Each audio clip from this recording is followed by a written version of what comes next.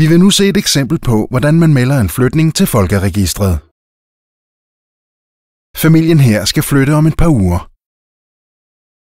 Det er moren i familien, Lise, der ordner de praktiske ting, og hun vælger at melde flytningen allerede nu. Man kan melde en flytning op til 4 uger inden man flytter, og frem til 5 dage efter man har flyttet. 2 uger før er et rigtig godt tidspunkt, da hun ved, at familien får rigtig travlt i deres nye hjem, og de risikerer, at det ellers går i glemmebogen, når de først er flyttet.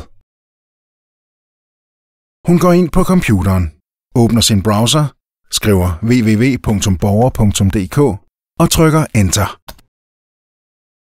Hun logger på med sin NemID med det samme. Det tager kun et øjeblik.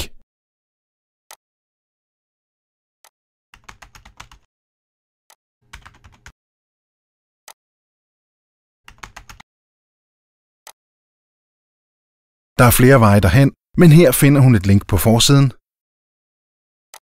og kommer direkte frem til den side, der omhandler flytning. Hun læser nogle af de nyttige informationer, der står nederst på siden, og tjekker lige huskelisten til højre. Nu er hun klar, og hun klikker på Anmeld flytning til folkeregistret. Nu kommer det vigtigste trin, når hun skal melde flytningen.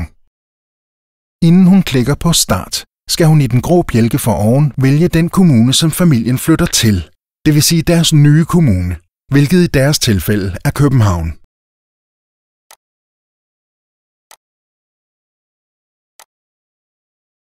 Hvis hun ved en fejl kommer til at vælge en anden kommune, kan hun rette det igen.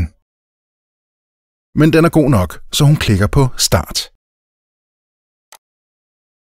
Så åbner et nyt vindue, og hun er på forsiden af digital flytning. Øverst på siden kan hun se de trin, der er i processen, og det er markeret, hvilket trin hun er på. Når du skal gøre det, er det ikke nødvendigvis alle trin, du skal igennem, og nogle gange hopper man lidt frem og tilbage. Men det skal du ikke tænke på. Det styrer systemet for dig helt automatisk, afhængigt af netop din situation. Lises informationer er hentet, og alt ser fint ud, så hun klikker på Næste. Hele familien skal flytte, så hun markerer begge børn og indtaster sin kærestes CPR-nummer i feltet Yderligere personer, da han også bor på adressen. Det skal her siges, at hvis du vil flytte dine børn, og du og børnenes anden forælder bor hver for sig, er det kun den person, som børnene kommer til at bo hos, der kan anmelde flytningen. Den anden forælder kan ikke gøre det på deres vegne. Lise klikker på Næste. Derefter angiver hun flyttedatoen og den nye adresse. Hvis du ikke kan finde det rigtige gade- eller vejnavn, når du selv kommer hertil, er det højst sandsynligt, fordi du har valgt den forkerte kommune. Måske den, du bor i nu, i stedet for den, du skal flytte til. I så fald må du starte forfra. Lise er nu ved valg af læge, og da familiens nuværende læger vises i listen, kommer der automatisk en advarsel om, at de ligger for langt væk fra den nye adresse.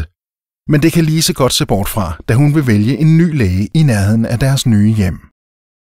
Hun klikker på Skift læge for alle. Det er så smart, at man faktisk kan få vist kun mandlige eller kvindelige læger, og også vælge deres aldersklasse, hvis man har et bestemt ønske. Resultaterne vises både på et kort og på en liste under kortet. Lise zoomer lige ind et par gange, og nu kan hun få information om de læger, der har praksis i nærheden af familiens nye adresse. Når hun har fundet den praksis, hun gerne vil have, klikker hun på navnet. Siden scroller derefter ned til det rette sted i listen. Så skal hun bare klikke på Vælg. Når du skal gøre det, så vær opmærksom på, at det kan tage noget tid for systemet at indlæse dit valg, så vær tålmodig. Nu vises lægevalget. Bemærk, at advarslen er væk. Lise klikker derefter på Næste. Så udfylder hun sine kontaktinformationer og når frem til bekræftelsessiden. Når hun først har trykket på knappen, kan hun ikke selv rette eller slette anmeldelsen igen, så hun tjekker en ekstra gang, inden hun klikker på Bekræft oplysninger og send anmeldelsen. Så er det gjort, og en kvittering vises på skærmen. Hun kan også få vist kvitteringen som PDF-fil og derfra gemme den på sin computer. Alt er nu i orden, men vær opmærksom på, at der kan gå op til 2 uger, før Lise kan se den nye adresse på min side. Det var hurtigt klaret, og en ting mindre at tænke på, også for kæresten. Hun kan nu gå videre med de mange andre gøremål på listen. Anmeld det til Post Danmark, kontakte elselskabet, pakke børnetøj, købe flyttekasser.